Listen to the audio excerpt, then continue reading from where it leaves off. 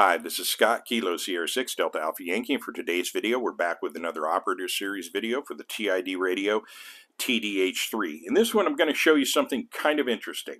I actually stumbled upon this elsewhere while I was doing some research on the TD-H3. Didn't know this existed. It's kind of interesting. The way it's labeled by menu item, it doesn't sound like it's going to be all that interesting, but we're going to talk about an alternative display, and it ties very directly into the video that appeared just before this, where we talked about disabling dual watch and then being able to selectively go between the A and the B band with the A and the B button.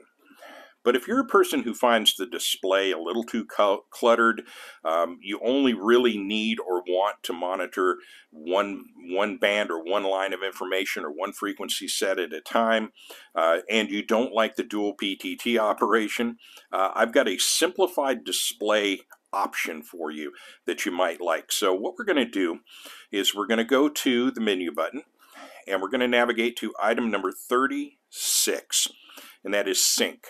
Now, sync really, I don't see how that relates to what we're about to do, but that's the term they use. So we go there and its default is on, so we're going to press that blue button again and we're going to turn that off. Now watch what happens to our display when we do this.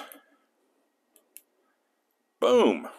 So it pulls out a lot of the extraneous details, and what it leaves us with is one line of information. So we have or one band that's available. So it turns it into a mono band display instead of a dual band display. And I don't mean that in terms of VHF versus UHF. I mean in terms of the A and the B band, or A and B areas, however you want to refer to that.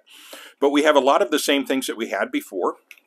We have our signal strength meter, our antenna, we have our power rating, our bandwidth, we have our battery indicator, we have our channel name, our channel frequency, our channel memory slot, and of course we're still in power save mode. So, but another interesting factor is, and again I've talked about how I sort of like and dislike the dual PTT, but what's going to happen now is the PTT, normally what we're conditioned to, or should be conditioned to with this radio, is A band is upper, B band is lower. So, but if I press either one, so there's a transmit and there's a transmit.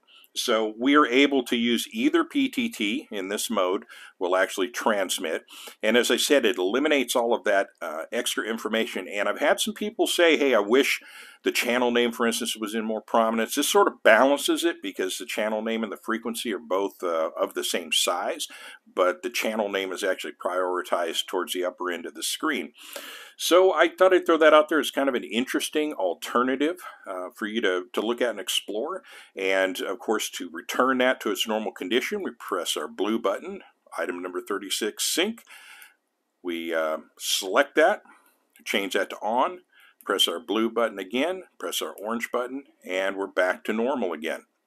So interesting alternative display that you can experiment with yourself, see if you like it, see if you don't.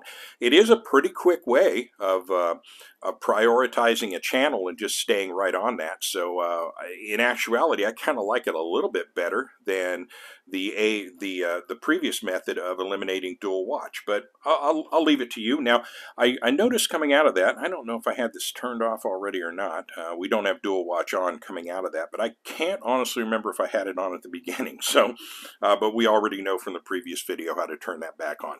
So with that, I'll thank you for watching and or listening. This is Scott, Kilo Sierra 6 Delta Alpha Yankee from Visalia, California. Have a wonderful day.